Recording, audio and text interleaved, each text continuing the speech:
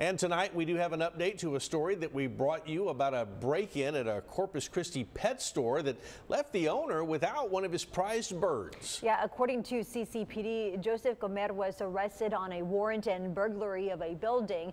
The business owner Marcus Lozano sharing that though there's been an arrest here, the beloved bird Romeo is still missing tonight, and that it's believed he was sold to someone else locally. So if you have any information that could help in this case tonight, contact police immediately.